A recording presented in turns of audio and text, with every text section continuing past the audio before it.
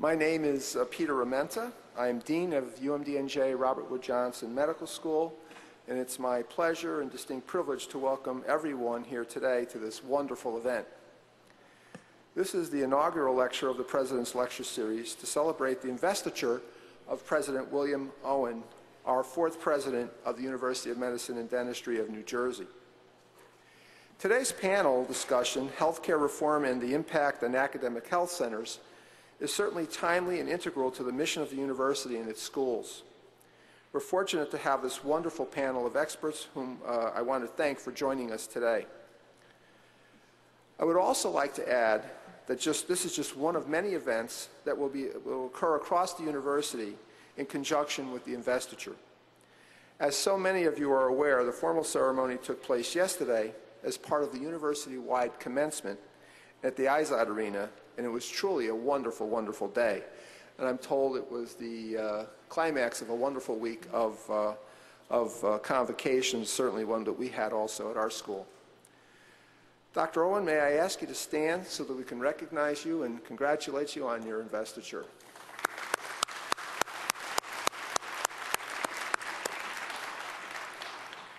Dr. Owen will join the panelists later in the program and share his thoughts with us at that time.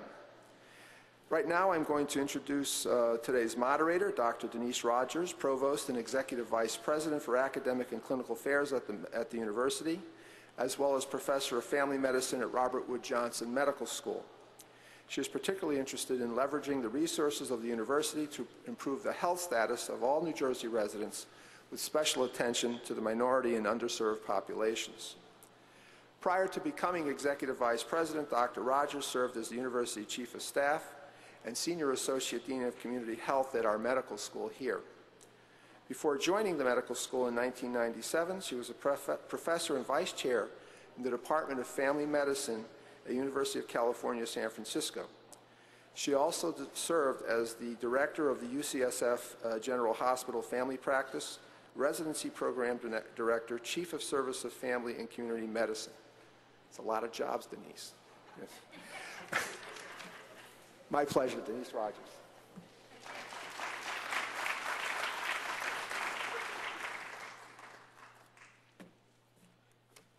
Good afternoon. So before I actually start, I'm moderating this panel discussion, so I think it would be appropriate for me to ask the panelists to come up so that you could see who I'm talking about when I do these introductions. So if the panelists will join me up here on stage, and Commissioner Howard, if you would just sit toward the end right here. The most directive I've ever been of a health commissioner in my life, and then everybody else just fill in, if you will. So I want to start by saying what a pleasure and privilege it is to be able to moderate this panel of these incredibly distinguished leaders and thinkers in healthcare. One of the things that we are hoping for is that after our panelists make their presentations, I will ask a question or two, but what we really want to do is to give you in the audience an opportunity to ask questions as well. So if you hear something that raises a question in your mind, just jot it down, because you're going to get an opportunity to hear your questions answered. So let me start by introducing Commissioner Heather Howard. On November 29th, 2007, Governor John Corzine nominated Heather Howard to be the 14th Commissioner of the Department of Health and Senior Services, and she was confirmed by the Senate on January 8th, 2008. As an attorney, Commissioner Howard comes to the post with 15 years of policy experience at the state and federal levels. She has expertise in the areas of children and family issues, women's health, hospital and physician regulation, health programs for vulnerable populations, and efforts to expand health insurance coverage. She's also litigated health industry antitrust matters. Of significant importance as well, as she's the mother of a 6-year-old, and she likes chunky peanut butter. We decided to just sort of add a little bit of stuff you're really interested in, right, as well. I will next, out of order here, I will next introduce Dr. Al Tallia. who is the chair of the Department of Family Medicine here at Robert Wood Johnson Medical School, so at some level my boss as well. I have many bosses. He is a master educator here at UMDNJ, as well as a board-certified family physician who founded the Health Policy Fellowship, and he chairs the strategic planning group for Robert Wood Johnson Medical School. This year, he has conceptualized and initiated the creation of the Robert Wood Johnson Partners, which is an integrated delivery system affiliated with the medical school that's just beginning to get going. He serves on the executive committee of the Washington-based Patient-Centered Primary Care Collaborative, which is a coalition of payers, providers, and consumers in advancing healthcare reform. And Dr. Tallia is a native son, having grown up in Patterson, who now is experiencing great pride in the fact that Patterson is about to have its first national park. Next, we have Dr. Steve Wartman. In 2005, Dr. Wartman became the third president of the Association of Academic Health Centers, a nonprofit association based in Washington, D.C., that seeks to advance health and well-being through vigorous leadership of the nation's academic health centers. Prior to assuming this position, he was Executive Vice President for Academic and Health Affairs and Dean of the School of Medicine at the University of Texas Health Science Center in San Antonio. Dr. Wartman is a board-certified internist, sociologist, and master of the American College of Physicians. He too has semi-New Jersey roots. He grew up in Philadelphia and spent many summers down at the Jersey Shore. And finally, we have Dr. Joel Cantor, who is the director for the Center for State Health Policy and professor of public policy at Rutgers University here in New Brunswick. Dr. Cantor's research focuses on issues of healthcare coverage, financing, and delivery, healthcare financing and delivery at the state and local levels. His work includes studies of health insurance market regulation, state health systems performance, access to care for low-income and minority populations. Dr. Cantor is a tenured professor in the Blaustein School as well. And I guess the most important thing to say is Joel and I go way back doing a lot of work together in Healthier New Brunswick 2010, where we really sought to translate sort of the academic side of what we think about into real community-based programs. And I have to admit, it was just a total pleasure working with you in doing that. Never got to say that publicly before, so thank you. I'm also going to introduce Dr. Elliot Fishman, because Commissioner Howard has to leave sort of at midpoint, and Dr. Fishman is going to take her place, so I will introduce him now so that the transition is seamless. Dr. Fishman was appointed Director of the Office of Policy in the New Jersey Department of Health and Senior Services in the summer of 2008. Prior to this appointment, he was a Vice President at Metropolitan Jewish Health System, a large integrated health system with a focus of care on the elderly and chronically ill in New York City. He's worked primarily on issues connected to long-term care, Medicaid, health information technology, and the quality of care, and he's published in Health Affairs and the Washington Post. And I guess Dr. Fishman's other claim to fame is he is a colleague of Dr. Bruce Sladek, and who helped him come to us, if you will. So as you can see, we have a very distinguished group of panelists, and I want you to join me in welcoming them, and we'll get ready to hear their comments. And I believe we will start with Commissioner Howard. Terrific. Thank you. Thank you for those. Those are the best introductions we've had in a while. We were joking before we started that it's always miserable to hear your bio recited ad nauseum, and so people are probably much more interested in whether we prefer chunky or smooth peanut butter. So thank you, Denise, for enlightening us. I'm looking forward to this, and I want to thank Dr. Owen. This is an exciting week for you with your investiture yesterday. We're so excited about the leadership you brought to UMDNJ, and this is just one example of the new enthusiasm, and this is an exciting opportunity to begin this conversation about health reform. And thank you, Dean Armenta, for hosting us. I always love coming to events here. So I'll just start by saying I'm very excited about the prospects for healthcare reform, and I think we're going to get into the details that really matter to New Jersey and to hospitals and academic institutions. And so I know not everyone shares that enthusiasm. I think a lot of people are afraid about reform, but I'm very excited. I think President Obama has made this an absolute priority, and I think it will get done this year.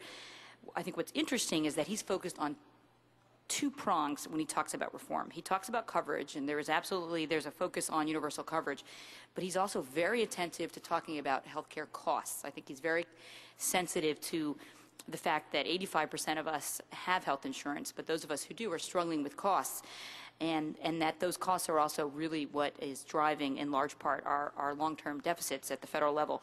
So this focus on costs is, I think, where all of the where the rub is, and I think we're going to get into an interesting discussion about how costs are going to be reined in, and I have a few thoughts about that. But I also wanted to say that I think what's exciting about not only the momentum in President Obama's focus is really this leadership team that he has assembled in Washington to focus on health reform is an excellent team, from Secretary Sebelius to the new heads of CDC and the FDA and the folks at the White House that he has focusing on this. So I like to think that there's a perfect storm and alignment of the stars to get health reform done this year. Now, what does it mean for New Jersey? I think Joel's going to talk more about this, but something I've been very focused on, and I know many of our hospitals are focused on, is when President Obama talks about squeezing out inefficiencies to pay for health reform, what does that mean? I think we know that we are not as efficient as we could be, and Joel's going to talk about the Dartmouth Atlas data and the concerns that those raise. So when all of us as policymakers, we agree that we have inefficiencies, we need to squeeze those out, we need to prevent readmissions, we probably need to move to payment reform that bundles payments and aligns incentives between hospitals and doctors. Those are all policy ideas that make sense on a macro level, but what do those mean for New Jersey? And I think it's very important to have this conversation because we may not be as well positioned as we would like to be given some of the inefficiencies we have in our systems. So I hope today we will have some good ideas about how we can improve our systems. I know this is something Dr. Tallia here has been thinking a lot about, how do we improve our systems. So I'm very interested in hearing what my colleagues have to say about that. But really what I wanted to talk about was the importance of public health and health reform, and I think there's not enough discussion of public health and health reform. I was down in Washington about a month ago testifying before Congressman Pallone's committee on this very issue, and it was so great that there was finally a focus on public health. We spend less than 2% of our health care dollars on public health, yet, and this is a statistic I love to give, we know that 85% of the gains we've made in life expectancy over the last 100 years have been due to public health.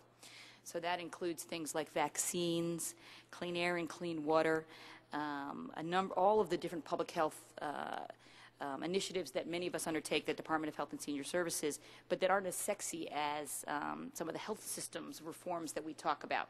So public health, and I think now the public is beginning to realize the importance of public health with the development of the H1N1, or swine flu, more commonly known as swine flu. Nicholas Kristof in the New York Times had an excellent op-ed a couple weeks ago about saying that the 47 million uninsured are the typhoid Marys, are the walking typhoid Marys of our system. We know that the uninsured are more likely to contract H1N1, or less likely to have a flu vaccine. Hopefully we'll have an H1N1 vaccine this fall, but the uninsured are less likely to get it. And they're probably also less likely to stay home from work financially. So it was yet one more reminder about why health insurance matters, this outbreak of H1N1. And so I think this importance of public health was brought to bear yet again recently, just in the context of H1N1. It was another reminder of how we need to focus on population-based interventions to improve the health of our communities. But I think that's it. I think you want us to keep short, so I'll turn it over. But thank you for letting me this opportunity, allowing me this opportunity. Great. Thank you, Commissioner. Dr. Tallia? Denise, thank you. It's really a pleasure and honor to be here. And Dr. Owen, on behalf of all the faculty here at Robert Wood Johnson, I want to congratulate you on your investiture. It's 2 years too late in terms of congratulating you, but you know you're probably used to delayed gratification at this point anyway. And Dr. Amenta, thank you again for hosting this. It's a pleasure. So healthcare reform in the Academic Health Center. Well, the missions of the Academic Health Center have usually included education, research, and service. And here at Robert Wood, we also have that additional mission, community health. So what will healthcare reform mean for the missions of the Academic Health Center broadly and for UMDNJ specifically? Well, I think we've got to start by remembering we're talking about healthcare reform because we've got some problems to solve as a society. And three of the most pressing problems in American healthcare right now are as follows. Number one, the disgrace of over 47 million uninsured Americans, meaning that people have to choose on a daily basis between health care and other vital needs of life, such as housing, food, clothing, etc. Number two, the disgrace of health disparities among different populations, particularly minorities and poor, whose mortality and morbidity burdens in many instances far exceed majority populations. And thirdly, the lack of valuing primary care by the healthcare system and the resulting workforce imbalances with consequences of skyrocketing costs and poor quality in healthcare. And we experience all of those here in New Jersey. But if reform addresses these three basic problems in American healthcare, it'll be viewed as a success by the majority of people.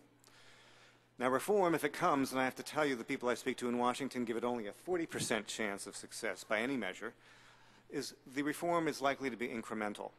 So what does it mean for the academic health center? It means change, and change fundamentally in some of the revenue streams that have financed our activities. However, I see great opportunity in each of the problems that I've mentioned for academic health centers. I'd like to propose that if we are nimble and flexible as a public university, we can begin to take advantage of reform by addressing the contemporary problems seen here in our local state environment by utilizing the strengths of our scientific enterprise. I personally believe that the biggest opportunity in reform for academic health centers will be in the creation and what are called accountable care organizations, basically integrated delivery systems that could tie the needs of populations to the mission areas of the enterprise of academic health centers to solve America's contemporary health problems. More on that in a little bit. Great. Thank you. Next, we'll turn to Dr. Wartman. Thank you. I want to thank Dr. Owen and Dr. Rodgers for the invitation. I'm very flattered to be here today, and congratulations on your investiture, Dr. Owen. It's a privilege for me to be here with you. You know, sitting in Washington, you get an interesting view of the world and the administration, and President Obama has made it very clear that access, the cost, access, and quality are the three main drivers of health reform, in that order. And what is missing from that equation, and which has not gotten sufficient attention in our opinion and in my opinion, is the role of academic health centers in health reform. Very silent on that, and we're trying to do a lot about that. And secondly, the role of the health workforce in health reform. So I want to take a minute and talk about each of those two components very briefly, and would love your opinions on some of the things that I'm about to say. Over the past 40 or 50 years, the model that has evolved in the academic health center world has been to bring together the clinical side and the academic side, to bring together the clinical practice with teaching and education and research. And if you study it even more closely, you very quickly find out that what is supporting the research and education missions often is the revenue from the clinical side. And that's the model that has evolved over about 40 years. I like to think of it as the virtuous cycle, because it's my opinion, and I think is held by a lot of thought leaders, that investing clinical revenue into the academic side raises the level of the academic side, which in turn raises the level of the clinical side, in so-called a virtuous cycle. And I don't think there's been a lot of thought given to health reform and the changes in the cost structure that are going to come down as a result of that on this particular virtuous cycle that we have evolved over 40 years. And I can tell you that my organization is looking very much internationally, and we're discovering that many countries around the world and many institutions around the world want to move toward a more virtuous cycle. And they asked me what's going to happen with health reform in the United States, because you have the premier academic health centers, and my answer is, to date, I don't know for sure. So that's point one. Point two has to do with the health workforce. Who is going to do the job of taking care of patients in a reformed health system? How do we know we're going to have the right kinds and types and geographic locations of practitioners to deliver the cost-effective quality of care to people that President Obama would like to do? And especially if we have increased access to care, who are the practitioners that are going to take care of them? We saw in Massachusetts a little bit of a problem when all of a sudden access was increased and there were shortages of primary care physicians, for example. So we're very, very concerned with the health workforce issue. We don't have a national policy for health workforce development and structure, and in fact, we don't even have a denominator for the equation of how many workforce people we need to deliver the quality care in a reformed health care system. We need more, but I would ask you, if we need more, what is it that we need them to do? And that's a question that we're looking to answer as best we can in the next few months. And finally, Dr. Cantor. Okay. Well, since we're handicapping the likelihood of health reform, I guess I have to weigh in on that a little bit. I guess I'm in between Commissioner Howard and Dr. Tallia. It's somewhere between 40% and almost certain. I'm not as jaded as your Washington colleagues, but I would say that it's my view that this administration is, on the politics side, much more savvy in handling the issues that makes it, I think, somewhat more likely that there'll be some serious health reform this year than prior administrations, and I'm not just talking about the Clinton plan, but going way back, even the Nixon plan. There's a long history of failure here. But why are they, what are they grabbing onto that makes me think they're going to be more successful? Well, you just have to look at the polls published by the Kaiser Family Foundation and others that make it very clear that people, the public is deeply worried about the cost and what the cost is going to do to their ability to get the care they need. So the Obama administration is not leading with the coverage issue, and we all know there's a very serious coverage issue, but we're talking about cost. I think this does enhance the likelihood that reform will succeed, but it also dramatically increases the likelihood that academic health centers and other providers are going to feel some pain as cost containment measures are put into place. And again, unlike earlier renditions of cost containment in health reform, nobody's talking about caps and rationing and limits and expenditure targets. They're talking about improving quality, improving effectiveness, and reducing wasteful and care of marginal value. Well, you know, you reduce anybody's care and somebody's going to lose income, there'll be a lot of pushback. But I think that's where the policy action is going to be. So, you know, we hear about other things like health information technology, which, you know, even the Congressional Budget Office says will yield some savings, but only in the very long run. And as John Maynard Keynes said, in the long run, we're all dead. So, but I think where the real action will be in the short run, if they are politically successful, is in payment reform, and others have alluded to this as well. So I think we are likely to see increases in payment for primary care physicians, but it will probably be at the expense of specialty care. We're likely to see pay for performance, value-based payment systems that encourage the so-called medical homes, encourages medical error reduction, encourages better use of clinical preventive services, which we underutilize in this country. It's also likely to reduce payment for what is seen as excessive resource utilization. So, for example, we're already talking about financially penalizing 30-day readmissions within 30 days for conditions like heart failure. Talking about episode of care payment, where we bundle pre-hospital hospitalization and post-hospital care, and importantly, the hospital fee along with the physician fee. It's very complex, but there's a lot of movement on some of these concepts, and I think this is where health reform is going to start in this round, if it starts at all. So I think these strategies raise some really very serious challenges for academic health centers, both in their teaching roles and in their patient care roles. And frankly, I think New Jersey's academic health centers are going to feel more challenge here than others. And here's where I'll bring out some of the Dartmouth Atlas data. If you haven't seen it, I recommend that you dig in and look. The folks at Dartmouth Medical School do a lot of analysis of Medicare data. So these are people who all have health insurance, at least to some degree. And of course, it's seniors, so there's a lot of need for health care. They have created something called the Hospital Care Intensity Index. And while we in New Jersey like being #1, it's unfortunate that we're #1 on this index because they rate us as having the most aggressive medical practice patterns in the nation. I'll pull out just a few examples, and here I'm going to focus on New Brunswick, that's where we are, but also Newark and Camden because that's where other AMCs are. So these are for Medicare patients with chronic illnesses in their last 2 years of life.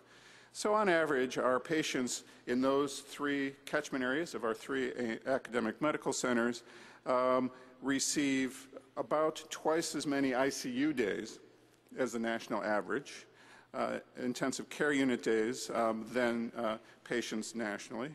And they have about 3 times as many consults or visits with specialty care physicians.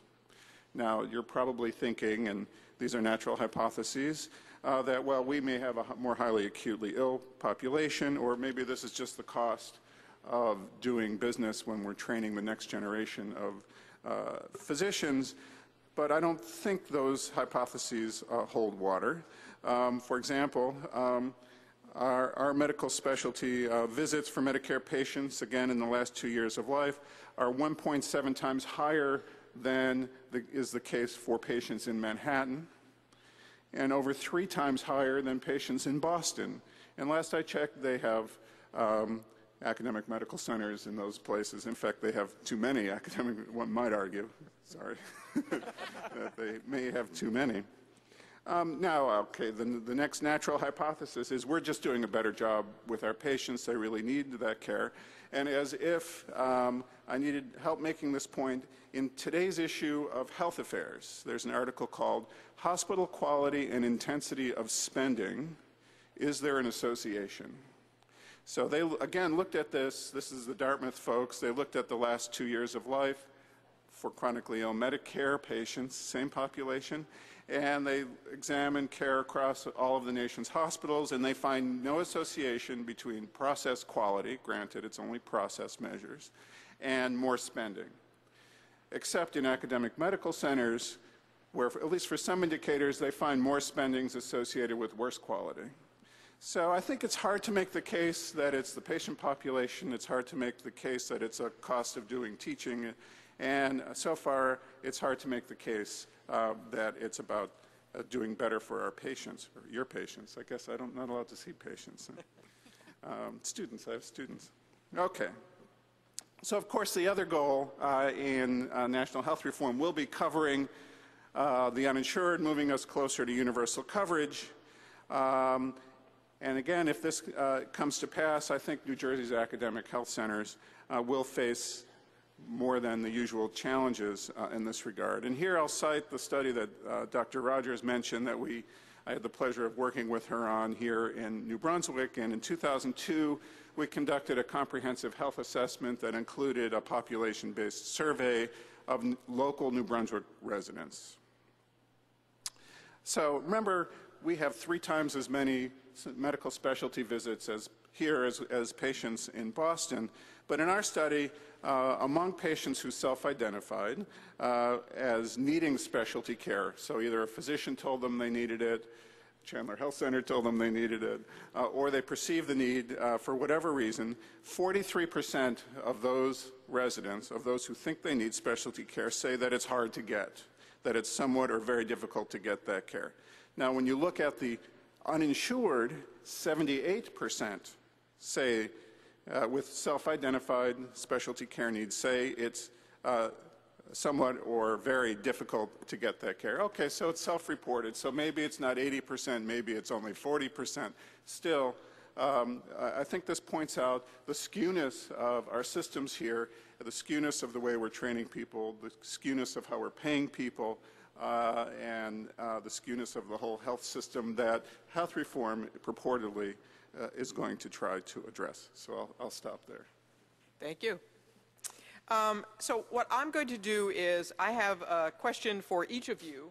And so I'd like to get your response to my question, but I would offer that others on the panel, if you have something to add, please feel free to chime in. I certainly want to make this somewhat interactive. And because, Commissioner Howard, you're going to have to leave us a little early, I'll start with you. And the question I have for you is, what do you think the role of state government is, if any, in shifting the focus to preventive care and increasing a focus on public health?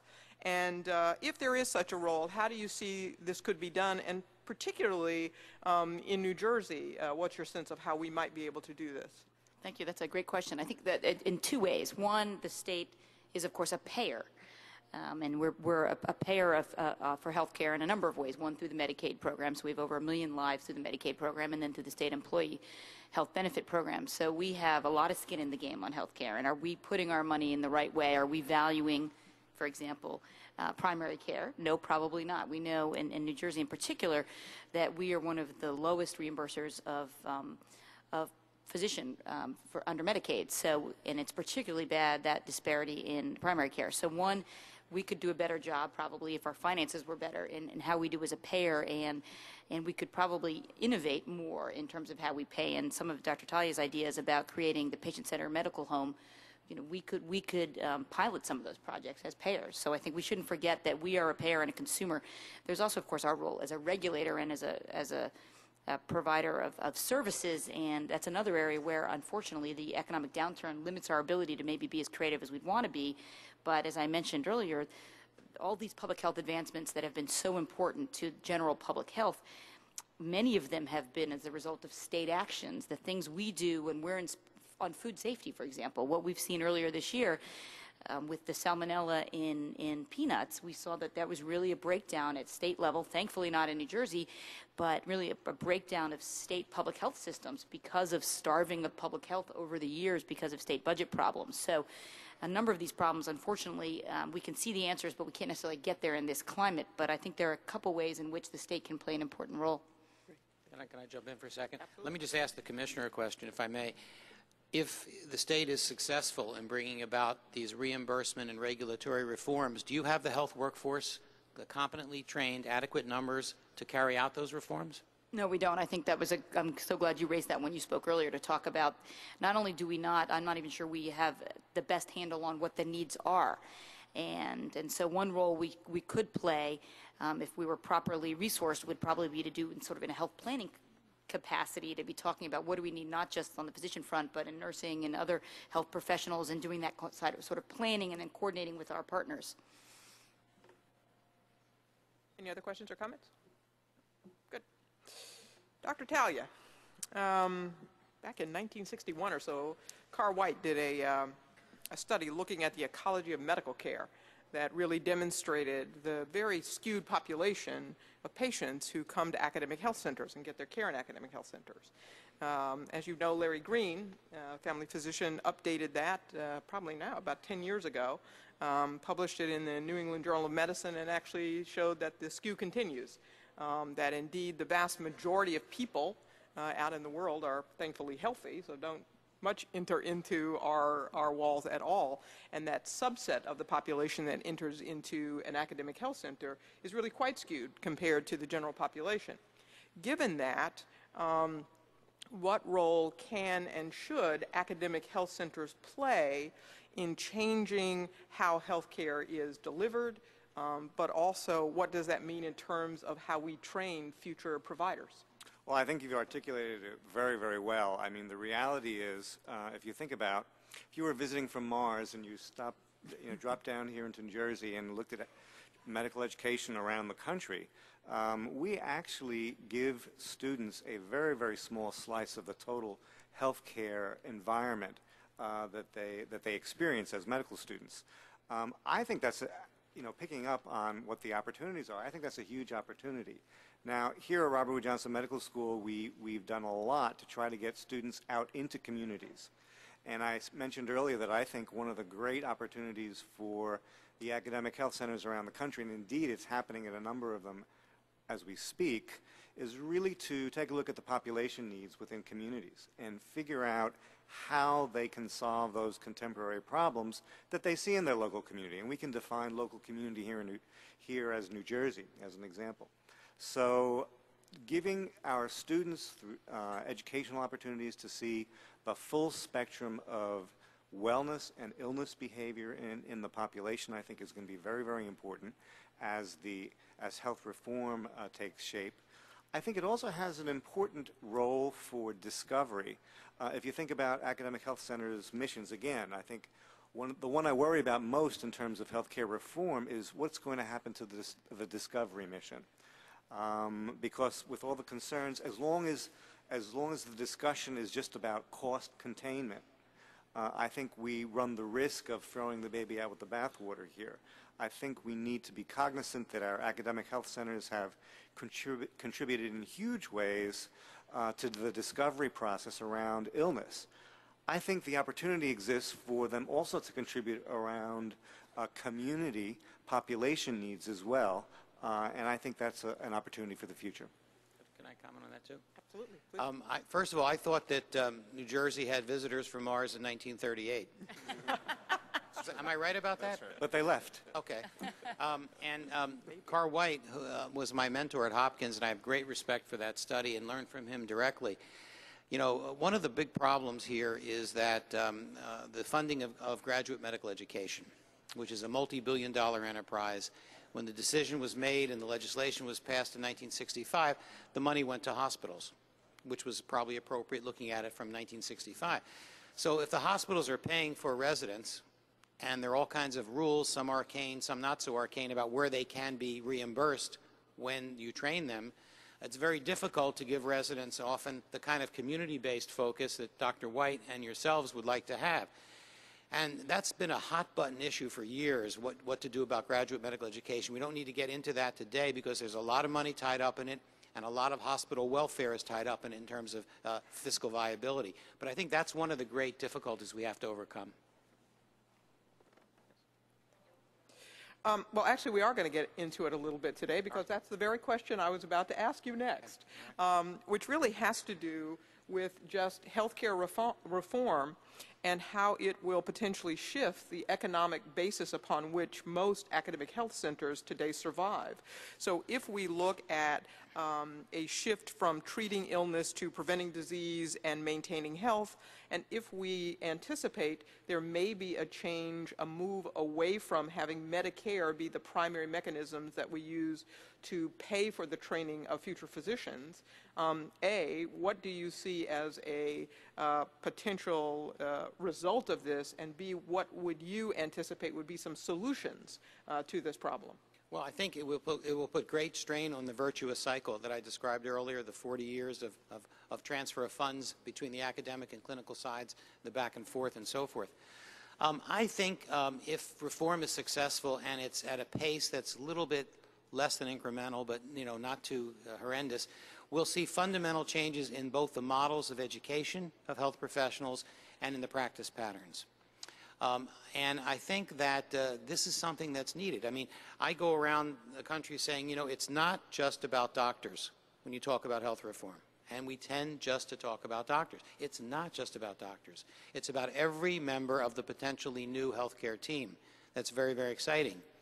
We have millions of health professionals out there who have their own licensing and accreditation and rules of regulation and scopes of practice and reimbursement systems and whatever, but there really is no cohesive way often, except in some very highly specialized units, where they can work together as a team.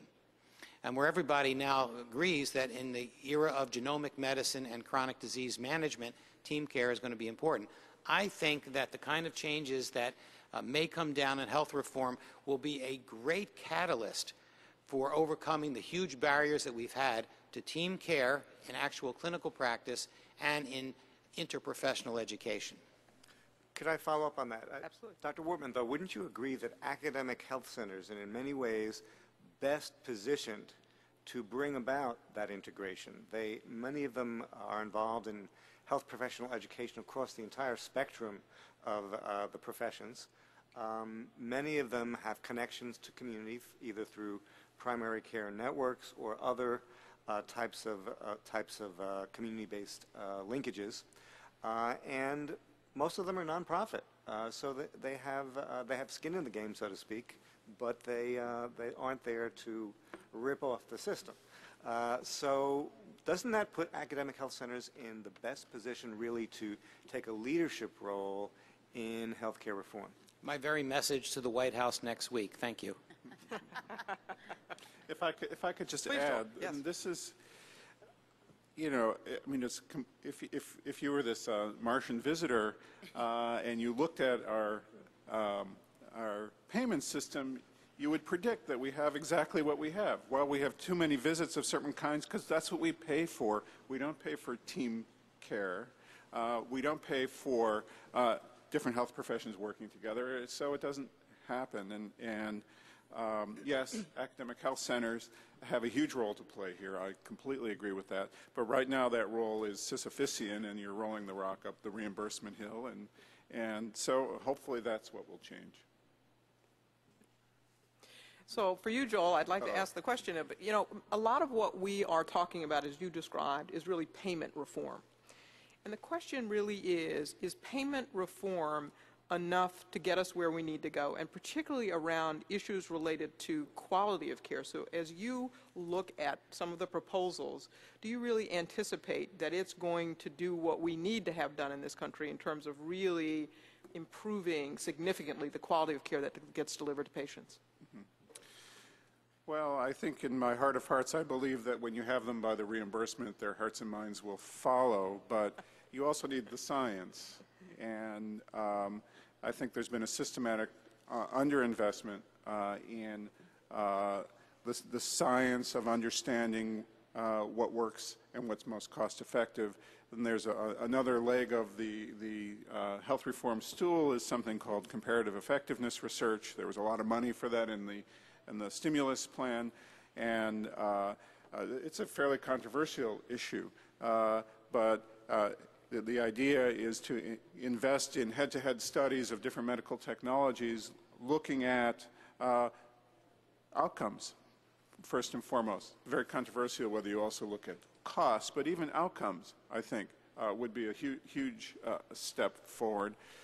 So you need the scientific basis. Right now, investment in biomedical research is quite substantial, and it's terrific, but it's the clinical trial, it's the, demonstrating that things work in the laboratory. It's not asking the question, how do things work on the ground in reality when it's actually prescribed to real people. So I think comparative effectiveness research is one area that can contribute to improved quality of care and cost-effective care. But there's also other things, I believe, that need to be done and that are being talked about actively, about performance measurement and publication, and there's some evidence that this is already having some effect. Obviously, we have to improve the measures and be much more outcome-oriented, and possibly even linking, eventually, payment to performance. And there's so far not much evidence that does much good, but there's still a lot of hope in that. I'd like to shock people a little bit, if I could. That's with your permission. Oh, please. Would I shock you if I said I don't think the health system is failing? Is there anybody who would disagree with that comment? Or you don't want to raise your hand? I don't think the health system is failing. Oh, I do. So And let me tell you why I don't think. This is just for the purpose of shocking people. And the reason I don't think it is if you subscribe to the theory that every system is perfectly designed to achieve the results that it gets, then the health system is working really, really well. Because what it's designed to achieve is wealth, not health. Only one letter difference, by the way, the H and the W. We have created enormous wealth in the health system, where there happens to be, coincidentally, a nexus of health and wealth. Like, for example, let's pick the field of cardiology. You have that nexus of health and wealth, you get great public health statistics. Everybody knows the good rates in the cardiologic diseases and cardiovascular diseases. Where you don't have the nexus of health and wealth, we have abysmal health statistics and so forth. So somehow, if we're going to get a reformed health system, we've got to make the goal of the reformed health system the H and not the W. And I think that's a huge challenge for the American psyche. I would say it's even got to go beyond the H. It's got to go to the P, which is the patient. And patients come in all different sizes and shapes. One of the concerns I have about health reform is it'll be good for the vanillas, but it's the exotic flavors that we might have some trouble with. Folks with disabilities, kids, who are on welfare. I mean, there's a whole host of folks that I think I have concerns about what healthcare reform will do. But to the degree that it solves the problems that I mentioned earlier, I think we'll be a far better place than we are right now. Welcome. Thank you. So a question for all of you, no one in specifically, is how should we address this issue of coverage for undocumented workers and their families in this country? I think our time is up, isn't it?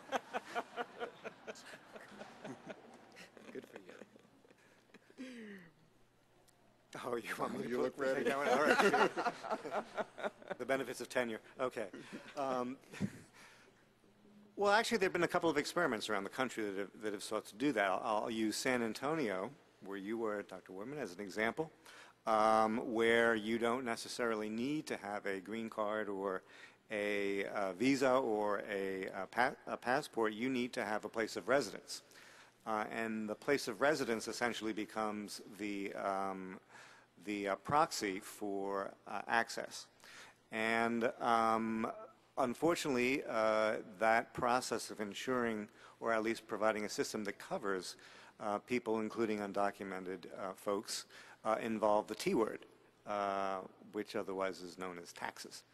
And the way they did that in the San Antonio area is by use of the dreaded P word, property tax, and hence end the discussion in New Jersey. Yeah, well, that's true. Oh, Elliot, you're... So I'd make two comments about that. The first is just to take note of how much is already in place in New Jersey that is not true of most other states that supports care not only for undocumented immigrants but for uninsured patients in general, both in terms of inpatient and outpatient care at hospitals through the charity care program. We also have charity care funding that's going to federally qualified health centers. I think that, and I can say this partly being relatively new to New Jersey, we tend to take for granted that those programs are unusual and progressive, and we should recognize them. But the other key point is that really you're not going to get a solution to getting full access to care, mainstream access to care for undocumented immigrants until you get a broader mainstreaming of undocumented immigrants, right? I mean, it's hard to deal with the healthcare problem in isolation from the broader policy problem. I would add, and I certainly agree with what's been said, is that no matter what happens with health reform, even if we achieve anything close to universal coverage, I think ultimately for that population we're talking about the need to sustain a real safety net. And by that I mean institutions that care for anybody who walks in or gets rolled in the door, regardless of what kind of card they're carrying, and that gets paid for somehow. And we've kind of done that, not enough, New Jersey more than others, but that's going to be a necessity within the system. So we can't do away with charity care after the day we get universal coverage. My other point is that this is a very politically charged issue, the undocumented, but even those immigrants who are here legally have terrible access to coverage. In some states like New Jersey do better. But even those who have the legal access or entitlement to coverage are much less likely to sign up. And we've been erecting barriers to care for those people, or not bringing down barriers such as language barriers nearly enough. So that's not really a big part of the conversation in Washington these days because it is politically divisive, but it ultimately has to be. Thank you. The last question I have before I'll open this up to our audience for questions is what is going to happen to both mental health care as well as dental care as we talk about health care reform, and is there some special role that academic health centers should play as we address those challenges as well?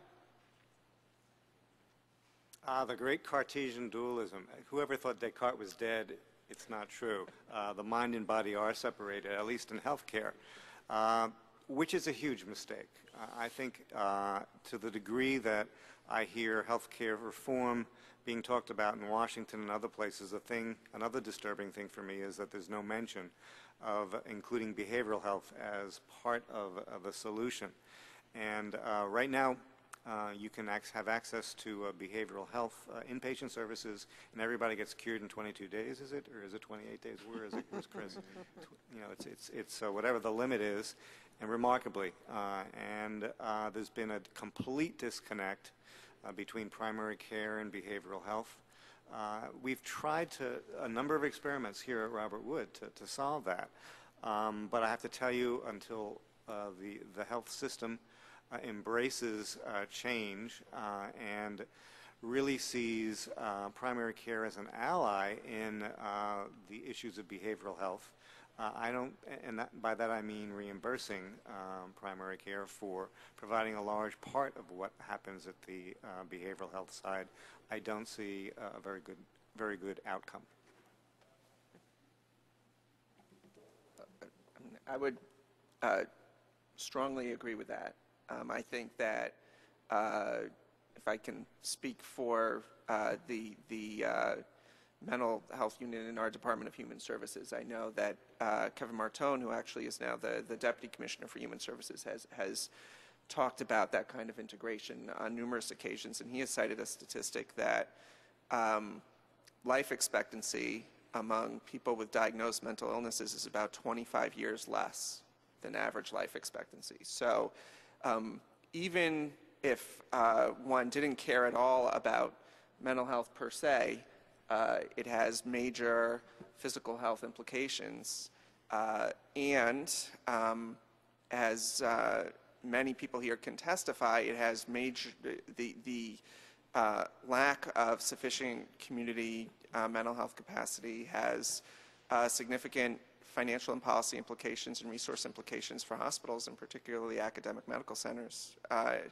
who are on the front lines of dealing with the lack of sufficient community mental health capacity in their emergency departments.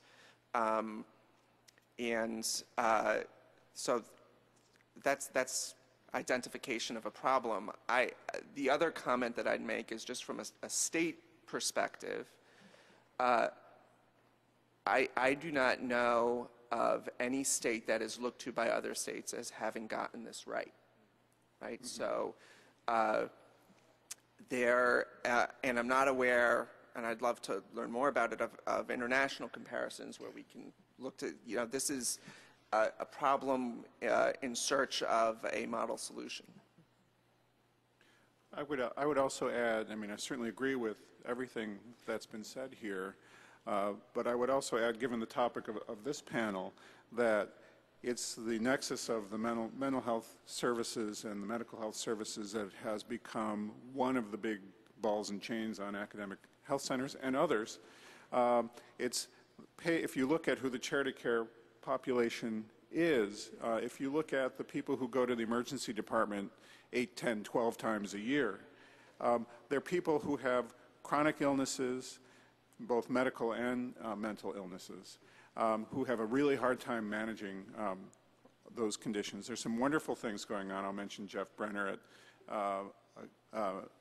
in family medicine, who runs a wonderful program in Camden that is what I would call community organizing around these high-flying, frequent users of the hospitals down there, and they're having remarkable outcomes and making the patients' lives better.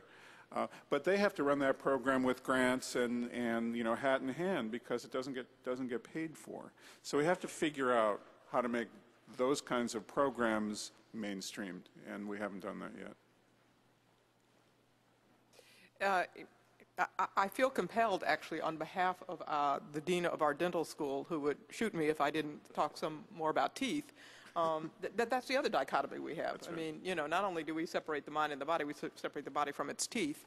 And I think that certainly some of the research that's going on in our very own dental school is actually demonstrating the interconnectedness between physical health and oral health. And I think we're going to have to grapple with that one as well. Just one more thing to have to figure out how to pay for. On that note, I'm going to move over to the podium so that I can take questions from the audience. And give me just a second.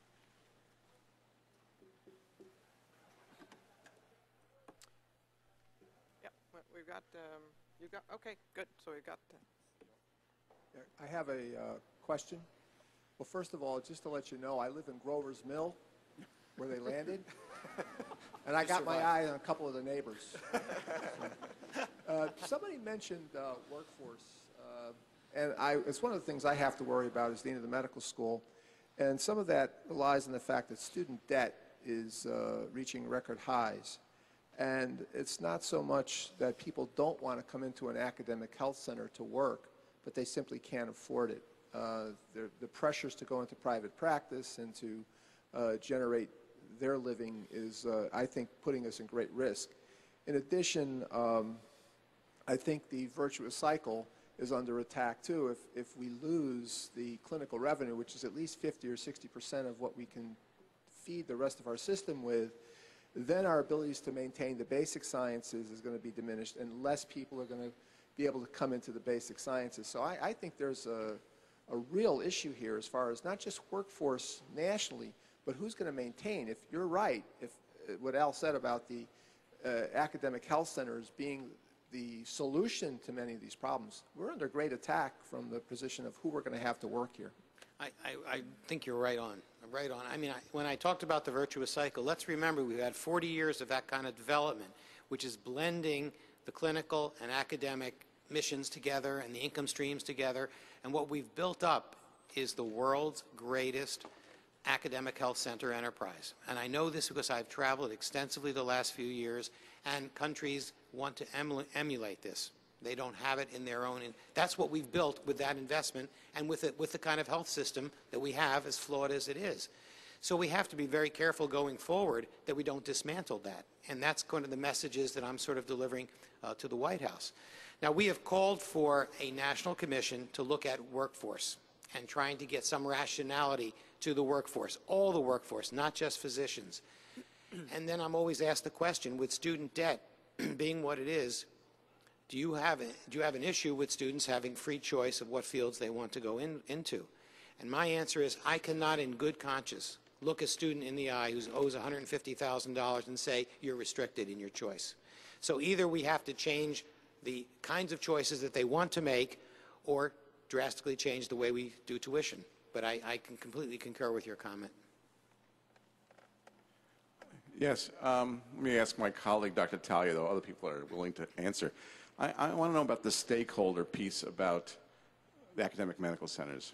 Yes, it's true that we are the solution, or can be a solution, for the upcoming changes that the healthcare system needs. But on the other hand, following up on what was just said, and I'm a child of the 60s, and in that era, it was the military-industrial complex that we worried about. Well, nowadays, it's the medical-industrial complex that we worry about.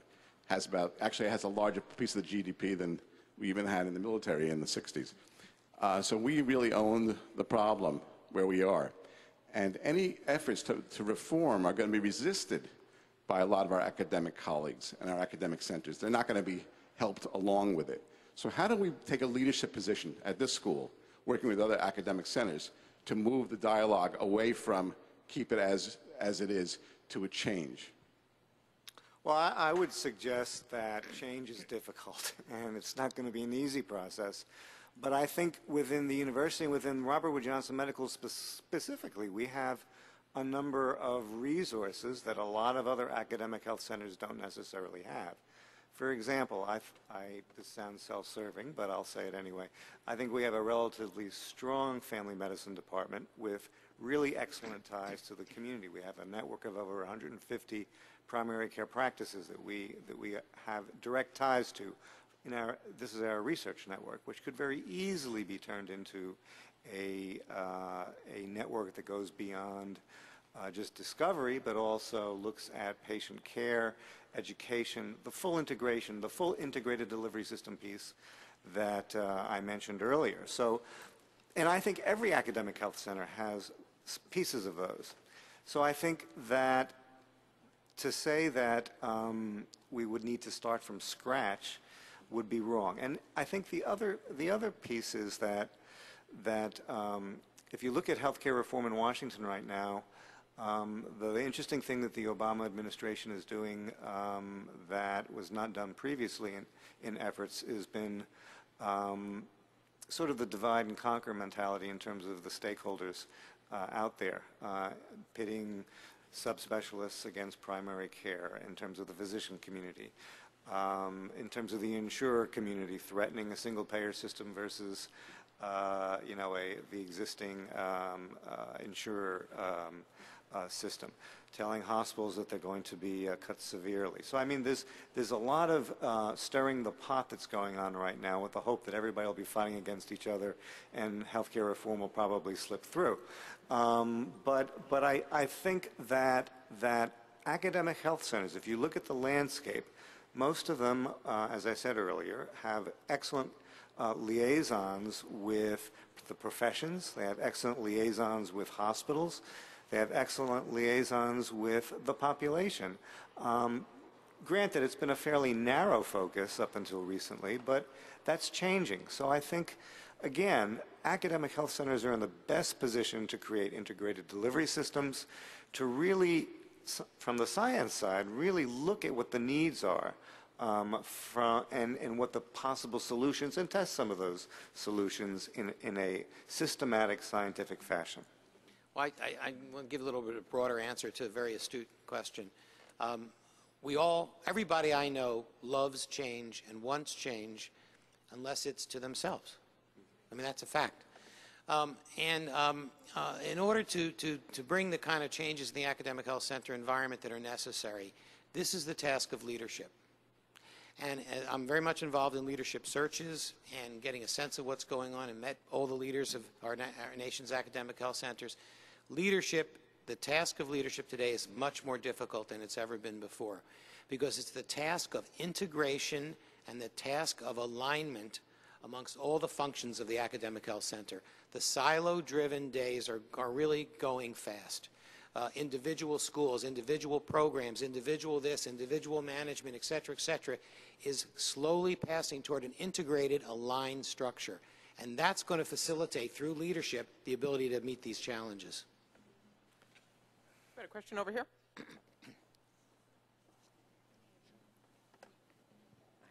My name is Michael Nagar. I'm a PGY3 in pathology. I have a question based on some recent speeches that I've heard by Healthcare for America Now and some other organizations. And they say, basically referring to what you were saying before, that if tuition, and we owe $150,000 after medical school, and the fact that as a primary care physician you would get paid less than a subspecialty, more people have been going into subspecialties, making vacancies for the primary cares. But what I wanted to ask was, will there be more money spent toward the primary care fields and at the same time decreasing the salaries of the subspecialties?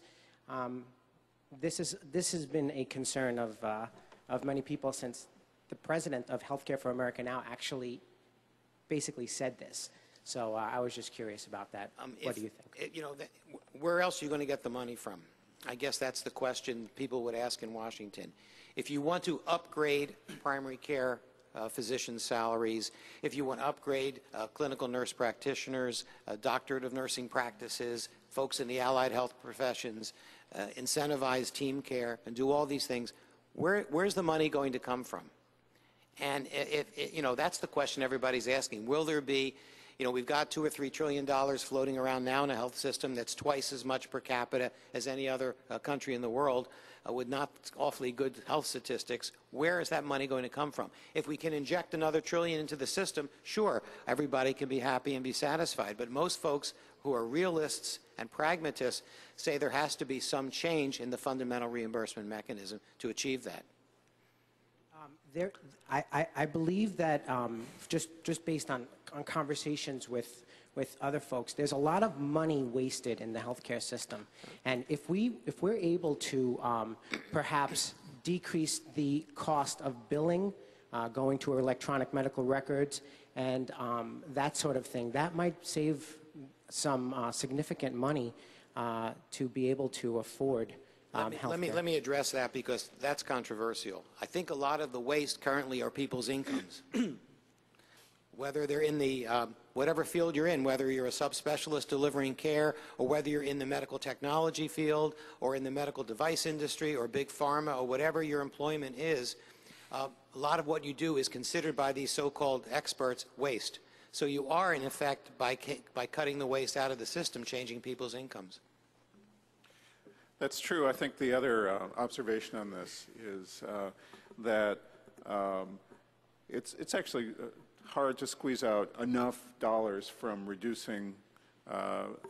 really the administrative waste. I mean, it's part of the reason our healthcare system costs at least 20% more than any other country on earth.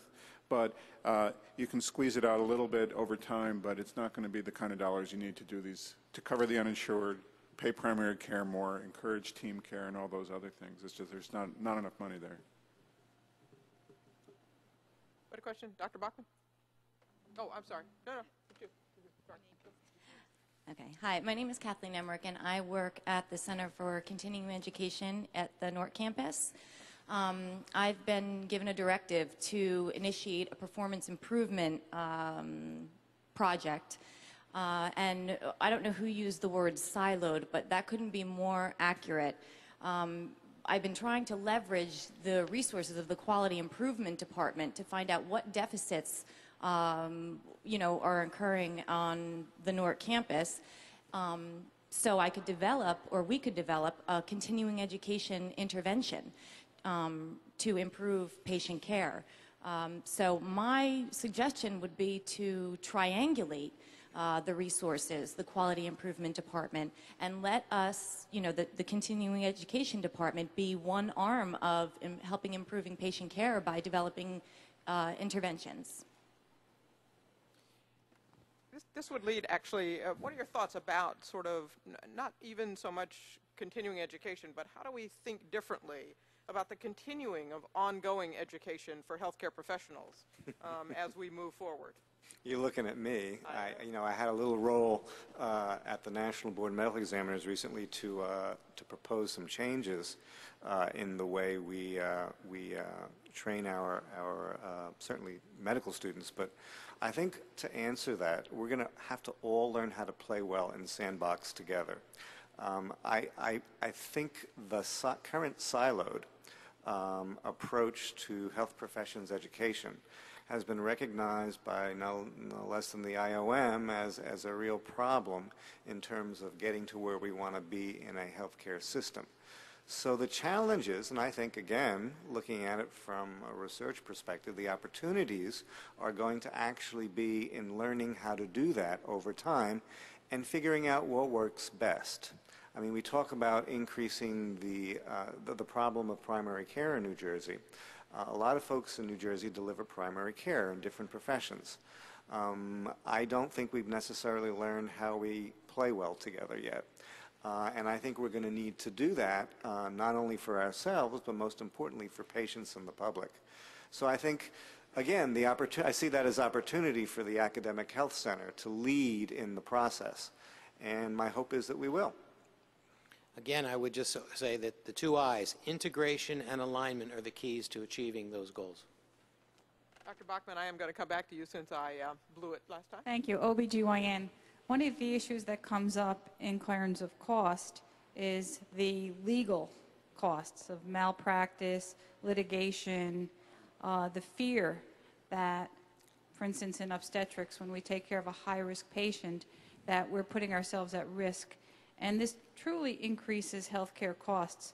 What part of the equation do you see the legal system playing in healthcare reform? Can we divorce malpractice from healthcare delivery? Again, I'm sort of tempted to say our time is up. I'm sorry. No, I agree that medical liability is a big underlying component of our high healthcare costs, and to some degree, I think it does drive utilization patterns that are not optimal. But the research doesn't support the idea that it's one of the big drivers of the ever-increasing, the steep slope of our healthcare cost increases. It's sort of always there. We have our periodic malpractice crises where premiums go up radically. That has more to do with the dysfunction of the malpractice insurance system. It has something to do with claims too, but not nearly as much. So while I think it needs to be addressed, needs to be fixed, I think it's certainly one of the most divisive and uncomfortable issues for politicians to deal with. It's a no-win situation for them. So I'm not sure we're going to hear a lot about it. And the kind of dichotomous approach that we hear with the trial lawyers on the one hand saying you can't take away anyone's rights, you know, they've been harmed, they deserve this, and the high-risk medical professions saying we've got to cap liability. And those are the only two options on the table, I think the conversation ends there. And there are lots of other ideas out there for addressing these issues, really as a fundamental quality issue. There's some very interesting experiments, but I guess I agree with you, it's a huge issue. I don't see it changing in this round of health reform anyway. Dr. Like? Bob Like from Department of Family Medicine, Robert Wood Johnson Med School. The issue that I would be interested in panel members' reactions to is the subject of blind spots. And what I mean by that is an ophthalmologist many years ago shared what he thought to be a key question, which was, do I know what my blind spots are or where they are? And the blind spot that I'm interested in is the role of the community in health reform efforts as well as in their relationships to academic health centers. As we know, there have been historically town gown issues. Often research and other decisions are made by the quote experts and then diffuse out to the community, and the research is done in the tertiary centers and comes out to the community. And yet if we've learned nothing more from the recent elections, the growth of Web 2.0, learning communities, participatory efforts are really, the expertise often lies within the communities. So I'm wondering, as you think ahead to from your vantage point, what is the role of community engagement in helping to inform and change things and show us where our blind spots are in academia, our blind spots in the health reform efforts?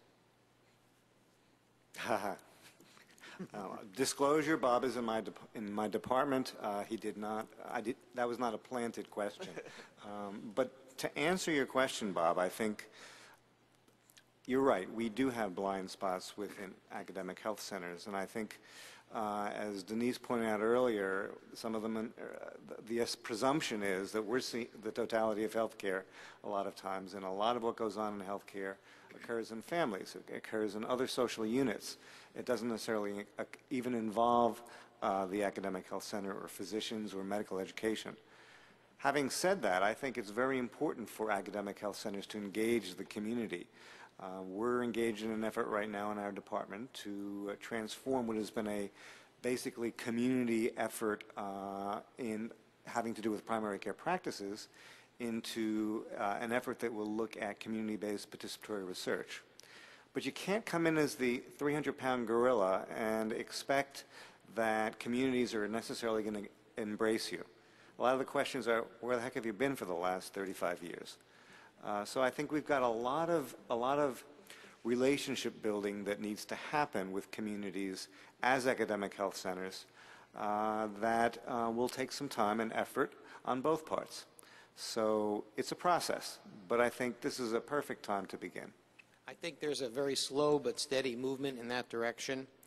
There's increasing recognition of the value and importance of the social determinants of health, which in fact in most studies that as a sociologist I can speak to their quality, show that the variation in health is overall greater in the social determinants than it is with actual medical care delivered, which is a fact that I think a lot of people aren't aware of.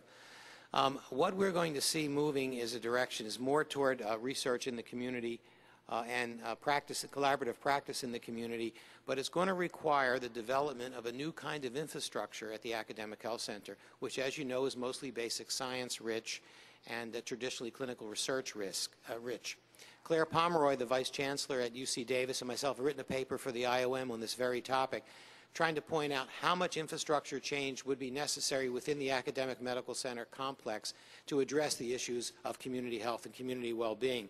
It requires so many changes in what we do, the development of new sorts of health professionals, new types of researchers, new streams of funding, a new criteria for promotion and tenure. There's a long, long list of things that need to be tackled, but I'm optimistic that we're going to be moving in that direction.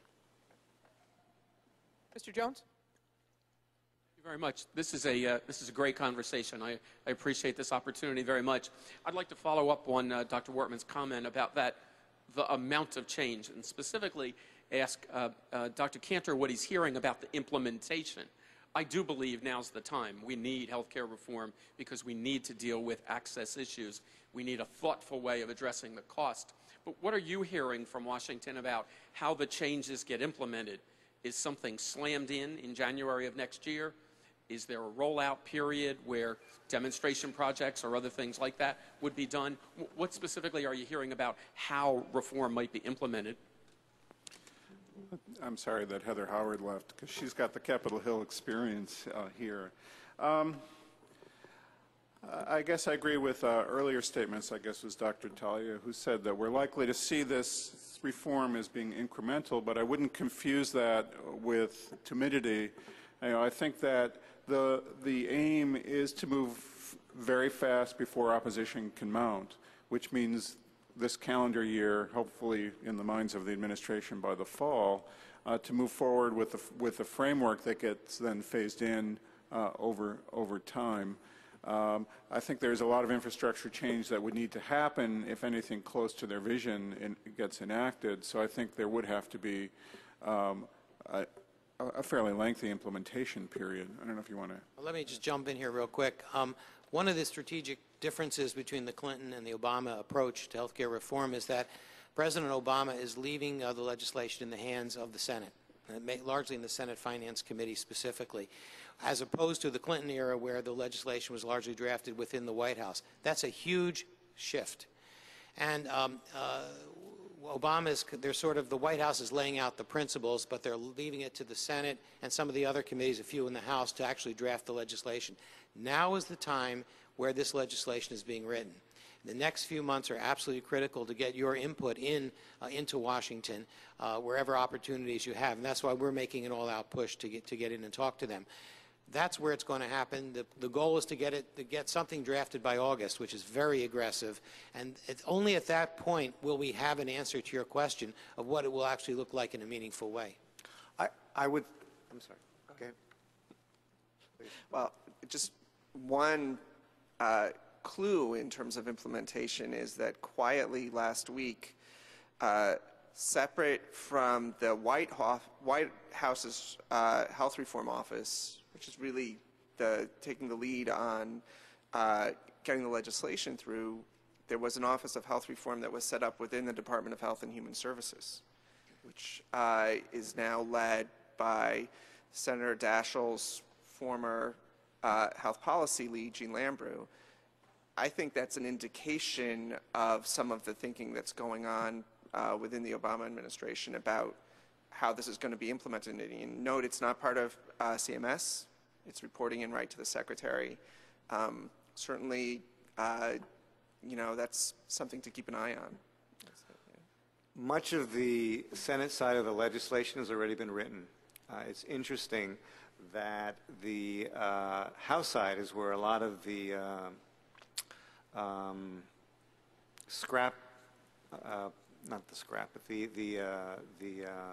debates among different pieces of the legislation are emerging. It's also, I'll point out, a Jersey affair. 3 of the subcommittee chairs that will be looking at legislation on the House side are actually from New Jersey. Bill Pascrell from Passaic County, Bob Andrews from Camden County, and Mr. Pallone from the Jersey Shore area. So whatever happens in Washington, it'll be New Jersey's fault. The gentleman over here. You want to get him then? Thank you. Like Dr. Like and Dr. Sweet, I'm going to try to put Dr. Tallia. I'm sorry, I'm Yasser Solomon, family physician. I'm going to try to put Dr. Tallia on the spot as well and put his feet to the fire a little bit. In the late 80s and early 90s, we made a big push and sold it to medical students that primary care was the way to go. They were the gatekeepers. They were going to solve the whole system and the whole problems. And we had a lot of medical students going to primary care, myself being one of them. I enjoy very much. It's one of the best things I could have done. I had my training here. Tallia and Dr. Sweet and Dr. Like were my mentors.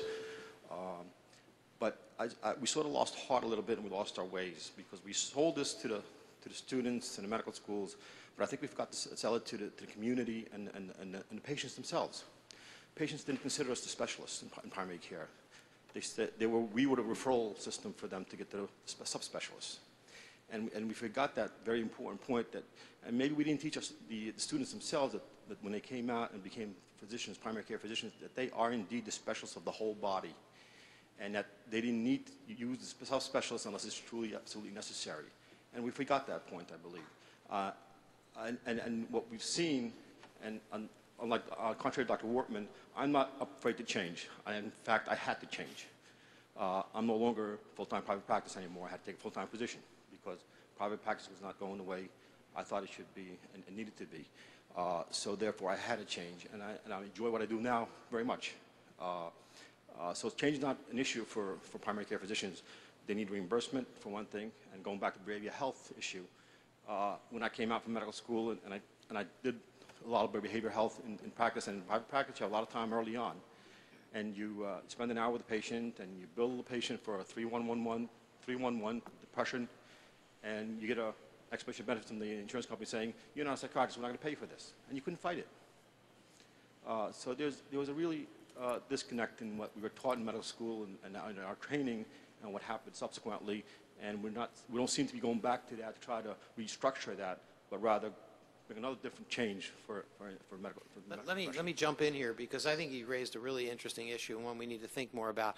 I think there's a tendency to put too much of the onus on let's talk about physicians for a minute and not the other professions just yet, but let's look at the physicians. I think there's a tendency to put too much weight on the value and meaning of medical education in terms of influencing the outcome of what happens in the future. I think it's all well said, but in reality, I think you're right that the tail and the dog, what's wagging what is wagging things is what happens in practice. And, you know, when people get out in the real world and they get in an environment where they have to make a living, they want to be satisfied with what they do, they want to feel fulfilled and that they're successful in healing other people, you know, that's the environment that's going to determine what they do and how they do it, more so than what they necessarily learned in medical school. So I think that we can tinker around the edges of a medical school education and change things here and there, but what it really has to change is what I think you implied in your remarks, which is the actual practice itself. Dr. Seiden? Thank you. I'm Dave Seiden. I'm Student Affairs Dean here at Robert Wood Johnson. Nationally, we're in sort of the early stages of a substantial expansion in the number of medical school graduates that will probably finish off increasing about 30% with existing schools already, many of them increasing their class size, and about a half a dozen new medical schools in various stages of development. That's all happening while at the same time there's no apparent increase in graduate medical education spots. So the result, the result of that is already we're seeing a squeezing out of IMGs for U.S. graduates in graduate training. And even as early as this year, we've already nationally seen a substantial increase in the challenge of the residency match. But there's no increase in the health workforce as a result of all of this, which is the purported reason for the increase in class sizes. So my question is, in the face of no apparent source of funding for increasing GME, is the allocation of resources toward the increase of medical school class sizes and numbers of medical schools a productive use of resources? This is a great question because this is so many levels that we need to think about. It's not just an issue, well, we need more physicians, so we need to create more medical schools. That's too simplistic. One is, of course, the very important issue that given the percentage of GDP that has to do with health and health care, everybody knows that medical schools and their associated research and clinical enterprises are great economic drivers for community development. It's a great business model. So it's not surprising that some folks from the chambers of commerces of these cities and towns have been very supportive of doing that for economic development reasons. There's an argument on the self-sufficiency side that says that instead of taking individuals from countries that may need them more, we ought to be growing our own, and this is a good thing for self-sufficiency. There's a counter-argument to that as well, by the way, which is the individual's right to better him or herself in a world where you can travel freely, and also the issue of what the practice patterns will be of this 30% I've heard a congressman say, or somebody, no, it was a staffer say in Washington, well, if you graduate 30% more doctors, aren't you going to have 30% more doctors giving Botox injections? You know, and that kind of gives it to you in a nutshell. It's a very interesting, multi-layered, multifaceted issue. As long as we maintain that cap on GME as it exists today, you're absolutely right. There will not be a great increase in workforce numbers. What we will see is a change in the composition, which I think we need to think long and hard about. Dr. Wittenstein? So much of the healthcare reform conversations going on now is about payment reform and how we're going to change payment. But if you look at the Dartmouth studies and you look at some of the other studies about how the healthcare dollar is spent, a lot of it is around the choices we're making as physicians, as healthcare providers, as consumers about what we want to spend. And I hear when we talk about clinical effectiveness and how that's being built into healthcare reform, there was an immediate, but we're not going to use that to decide what to pay for, how to. How do you see choices about where we spend our money? Do we spend a lot of money on palliative care at the end of life or not? How is that going to factor into healthcare reform and change the way we practice medicine and where we make the decisions about where the dollars go, which speaks to the inefficiencies that may exist, which in fact are oftentimes the choices that we're making? That's too good a question for me to answer. Yeah. It's a really great question. Go ahead. Well, I think we should ask the patients what they want. However, if you do that, a lot of times what you get is, I want to live forever. That is to say, mortality is optional. I'll take that. Right? Yeah. See? Let me down. See? I want the finest health care that money can buy, and I don't want to have to pay for it. So we're conflicted. We're conflicted as a society. We're conflicted as professionals. We're conflicted as all the different stakeholders in the system.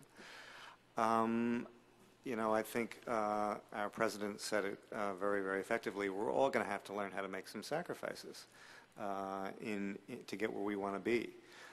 And that means having everything from realistic expectations about what health and health care can and cannot deliver, what it is we actually want out of life from our healthcare system, and what we expect from our health professionals in terms of realistic expectations. That is culture change, and that ain't easy.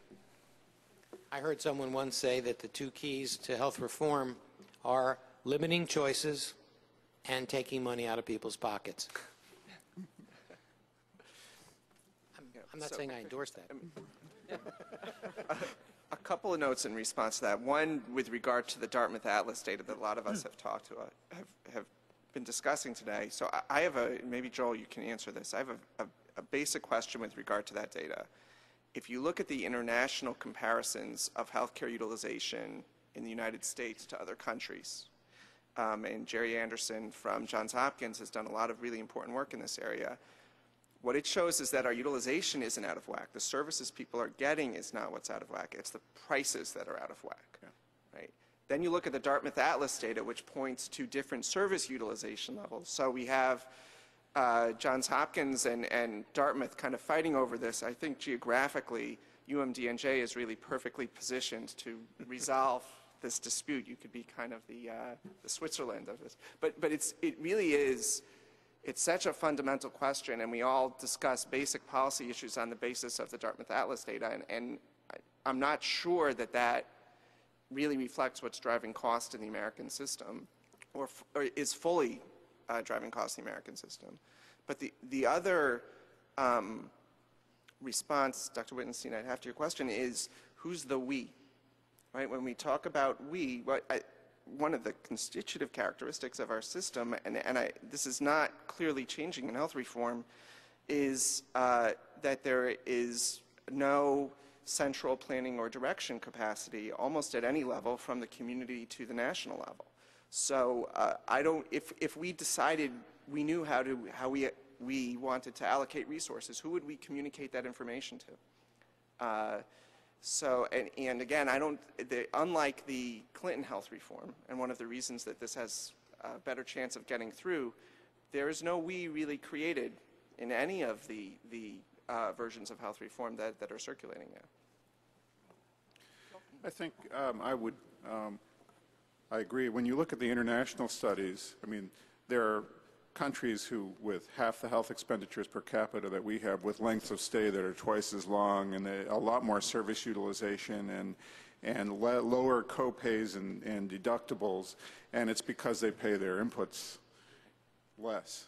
And there's no question about it that one reason, and perhaps the main reason why our healthcare costs are higher here, is that the inputs to healthcare, and this is not just health professionals, in fact, that's a fairly small part of it, just make a lot more money on it. And, but we don't talk about that in public, right? Because you can't talk about, you know, first of all, it's un-American, it's un-capitalist to talk about those kinds of things. But I think when you look at the kinds of proposals that are floating around, you know, creating a federal government-run health plan for those that don't have access to something else, that's creating the opportunity for payment systems that pay less, like Medicare has been doing for years now.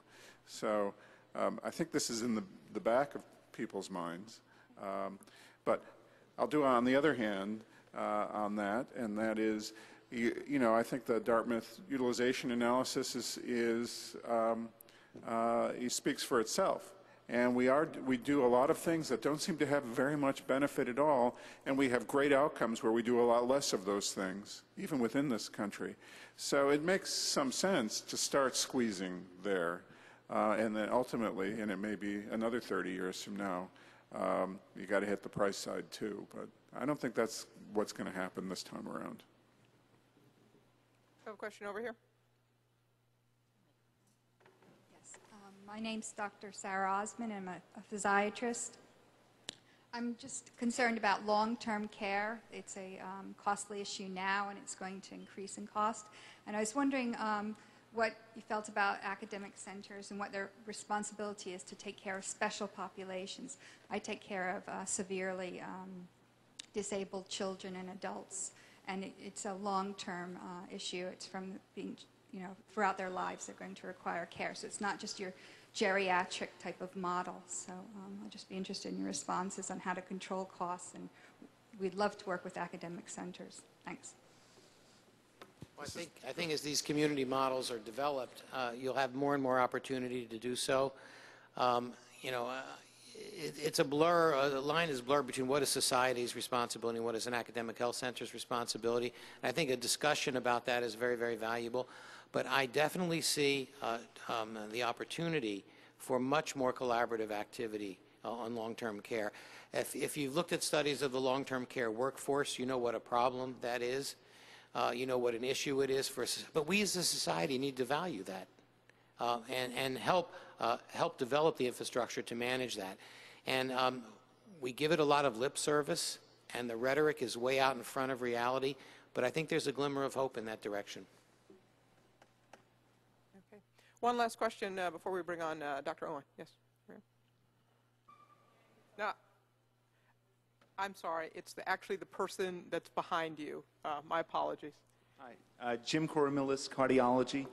If we're really concerned about this major issue, then why do we just view it from a narrow box of what the system is like, and we say things that are un-American, like a single-payer system, are not to be considered? The private insurance companies spend 25 to 30% of the dollars that come in on administrative costs, salaries, and so on. Medicare spends 3%. So if it wasn't for the biases and that we have, why wouldn't we go to a single-payer system and then use that system? You don't have to decide how to pay primary care physicians more. Someone with some sense has to be rational and decide how to cut money that we as specialists say, you know, you see a specialist and they'll do a test that'll tell you that they need a procedure to do, and that procedure is paid at a very high rate compared to what a primary care person would get.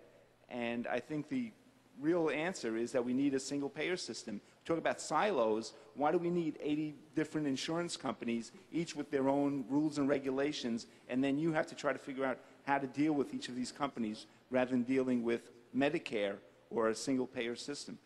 I think one sort of answer to that question is that that's against 250 years of American tradition.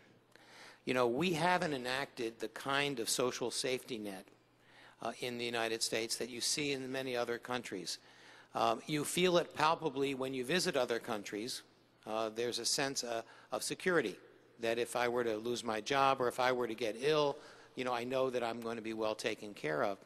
I've had discussions with people from Canada and Europe who've come to the United States for work who said their greatest fear was that they might fall ill in the midst of all these great academic health centers. So we're up against something that I would say is much bigger than a single payer or multiple insurance coverage or whatever. It's really the American psyche. It's that psyche of rugged individualism. I pulled myself up by my bootstraps. Why can't you do that? You know, and as a result, I think as a society, we need to confront that in ways that we haven't been able to do for several hundred years. Until we do that, until we decide that we want to have some type of security in that regard, until we want to care more about each other as individuals than we do today, I don't think we're going to get there. You know, I certainly agree with that, and I would simply add two things. One is that there's a deep mistrust of government in this country, and it's part of our political culture. And I think the promotion of fear, the fear-mongering that would go on if single payer was actually seriously discussed would be, it would make Harry and Louise from the last round of health reform seem quite tame. And I just think it's not in the realm of the politically reachable. On the other hand, here in New Jersey, in a referendum about, what was it, 15 years ago now, the overwhelming majority of the voters said health care is a right. New Jersey can't afford to do single payer on its own. And on that note, I'd like to take this opportunity to thank our panelists for their comments and answers. Thank you.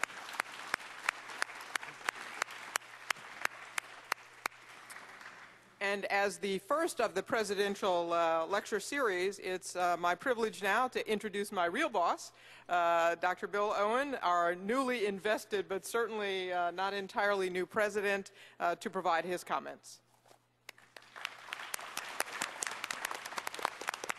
Thank you, Dr. Rodgers, and I want to thank you folks for coming out to what was absolutely a terrific discussion. I want to again thank our panelists and thank our Provost for stimulating some very provocative conversation.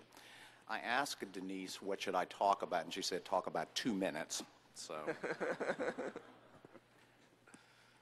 I guess there is a story I want to tell that offers two different perspectives around the conversation that I heard here. And the story is of a young man strolling through a park, and he sees sitting on the bench a much older man, kind of grizzled and looking very fit. And he goes to him and he says to him, "Tell me a little bit about your life, sir."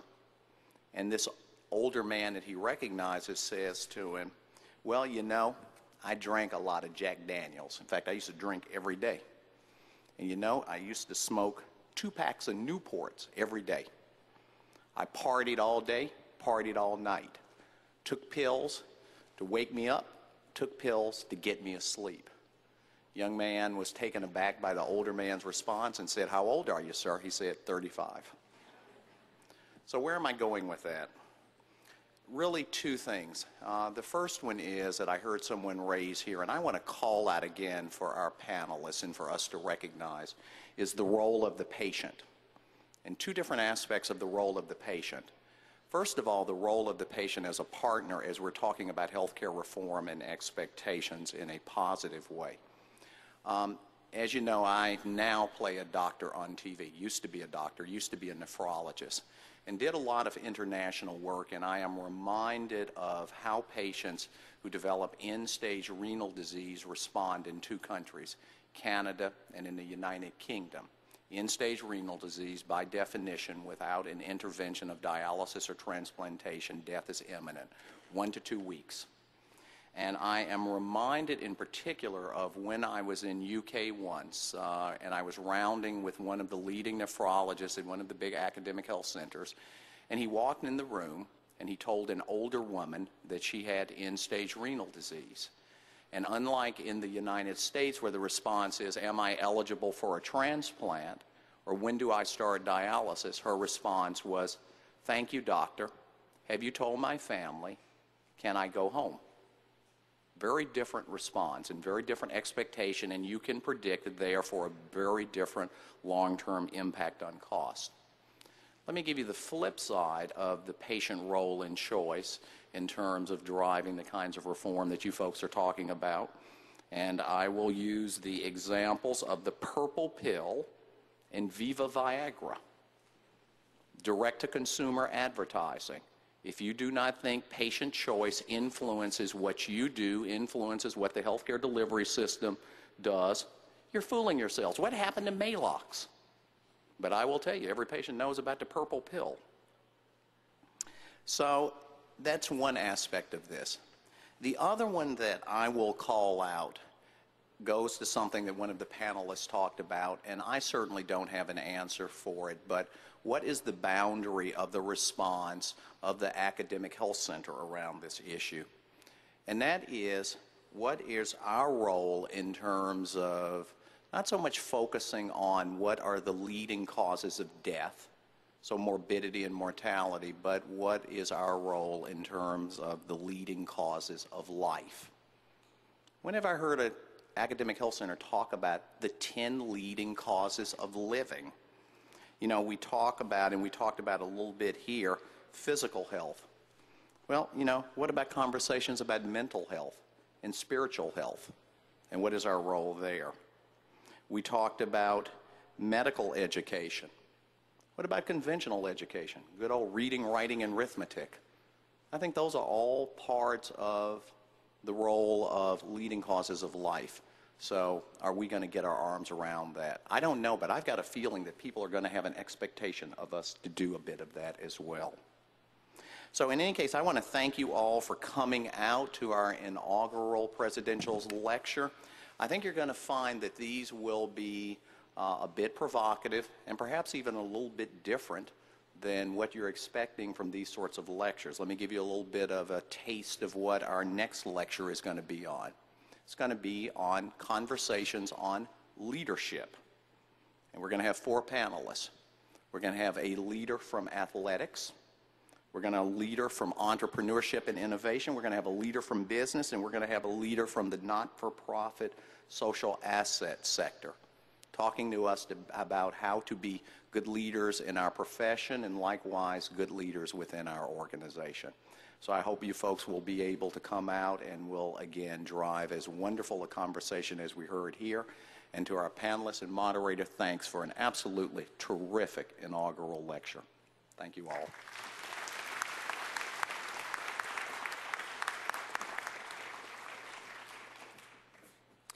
So now that we've come to the end of our first lecture, I would invite all of you to join us for our reception and enjoy the repast. Thank you.